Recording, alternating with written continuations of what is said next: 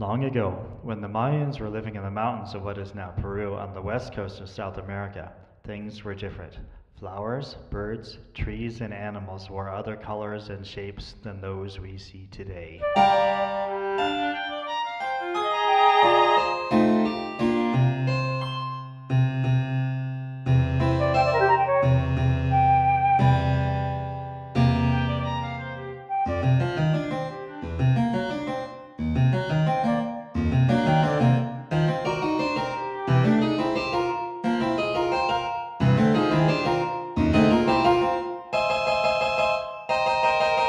The Great Spirit, Halak Unik, guarded all violin, and his word was law.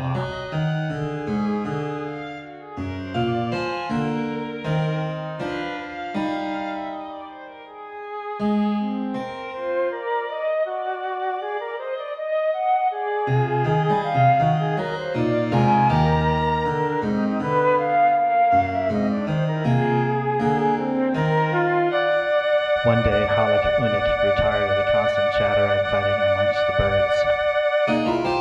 Therefore, Halak decided to appoint a bird leader so that the birds could make peace and be quiet in Halak's world.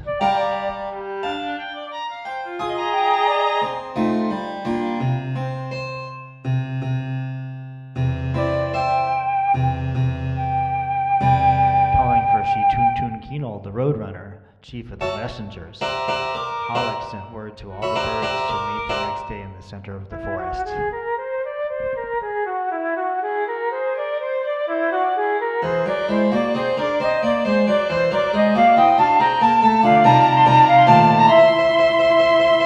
There they would elect a strong ruler who would keep things quiet for the Great Spirit.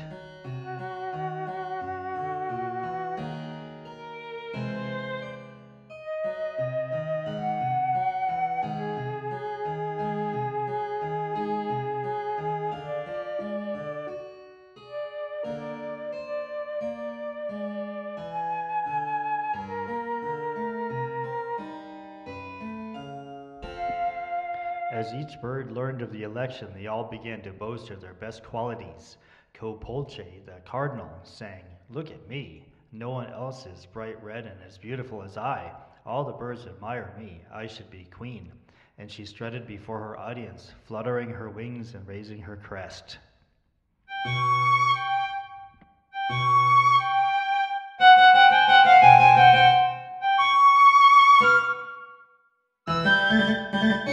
Shikolkolchak, the mockingbird, trilled, "I'm the only bird with such a lovely voice. Listen."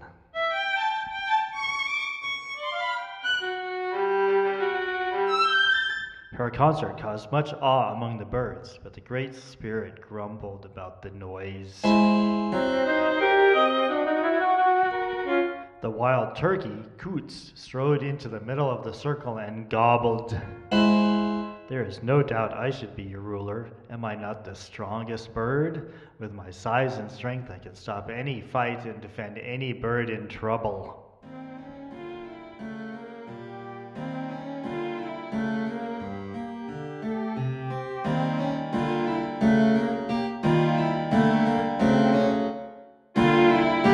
"You need a powerful king, and I'm the one." Kukul, the Quetzal bird, remained quiet. He listened patiently to each bird tell why each should be the leader, but he didn't dare compete. Kukul was very ambitious and proud. He had fine manners and graceful body, but his feathers were shabby and rather dull, and he thought his clothing would keep him from being the leader. Suddenly, he had an idea. Kukul flew over to his friend Shituntunkinol, the roadrunner, and said, "I would like to make you an offer. Your feathers are as handsome as any birds here, but you are too busy with your work as a messenger to become the leader. Would you loan me your plumage for the contest? When I'm elected, I'll share the wealth and the honor with you."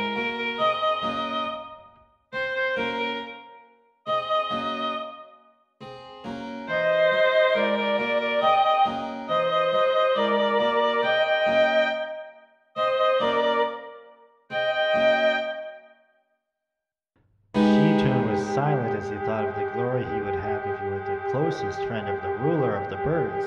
It was a tempting offer, but he did not care to part with its beautiful plumage. Kukul kept chattering and assuring Shituntun of his honesty and good intentions. He described scenes of the riches to come.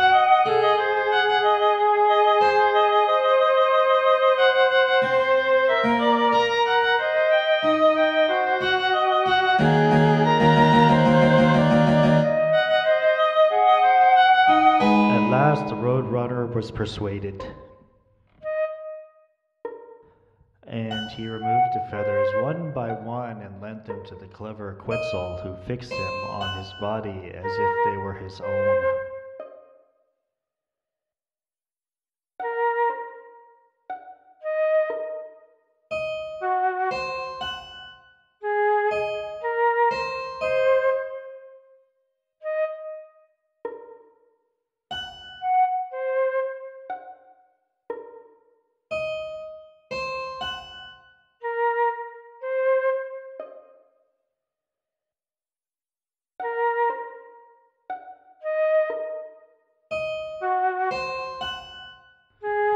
Within minutes, the Quetzal was dressed in the most splendid costume. Kukul's tail hung in a sweeping curve of jade-green plumes. His body shimmered with soft blues and greens like the Mayan sky and jungle. His breast blazed with the red of the tropical sunset. Swinging his lovely long tail in an arc, the bold bird promenaded into the clearing where all the birds of the Maya land were assembled. His entrance caused a hush. And then cries of bravo, hurrah, oh, and ah filled the forest. Some birds twitched their tails in envy, others squawked in surprise.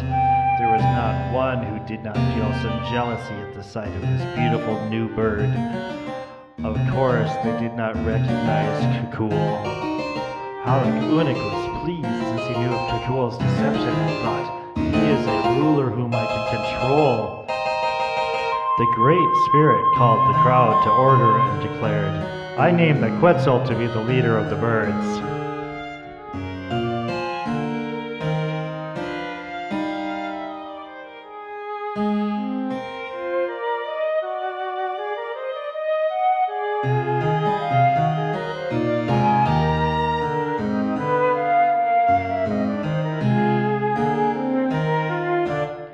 A loud flapping of wings followed this announcement, as each bird fluttered over to Kukul to offer congratulations. Then a big party was given in Kukul's honor, and after this all the birds flew home and left him to begin his new duties as leader.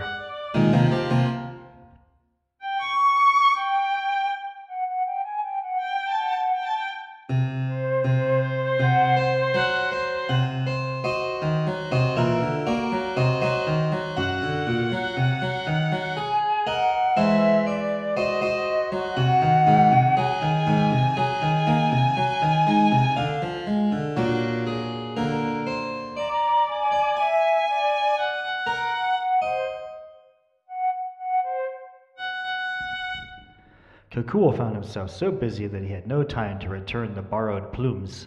In fact, he was afraid to take them off, and soon forgot his promise to the Roadrunner. For a while, Kukul kept the birds from fighting, and the forest was quiet for the Great Spirit. But one day, a group of the birds was meeting in a shaka, or gumbo limbo tree. One of them noticed that Shituntun had not appeared. No one had seen him since the election. They began to suspect that Kukul had played some kind of a trick, and they immediately organized a search for the Roadrunner.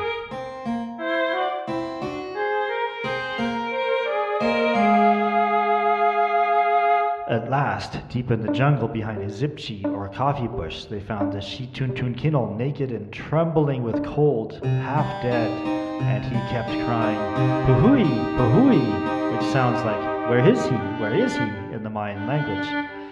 Quickly, the birds gave him some balash, the sacred honey drink of the Mayas, to help him recover. As soon as he was able, Shituntun told them about the cruel trick played on him by the Quetzal bird. The birds felt sorry for the Roadrunner. They went to Kukul and told him that he should give back Shitun's feathers and resign. The Great Spirit didn't want Kukul out of office. He wanted Kukul's clothing kept secret. It would be impossible for the leader to give back his feathers. So each bird then gave a few plumes to cover the poor roadrunner. That is why today Roadrunner's plumage has so many colors and odd patterns.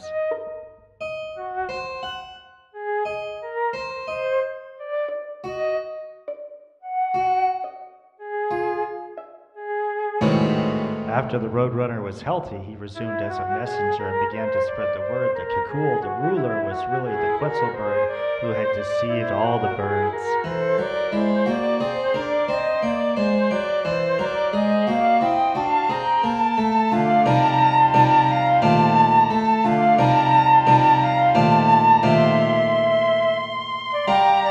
Because of this, the birds started singing and chattering all the time in protest of Kukul the king, Kukul the king.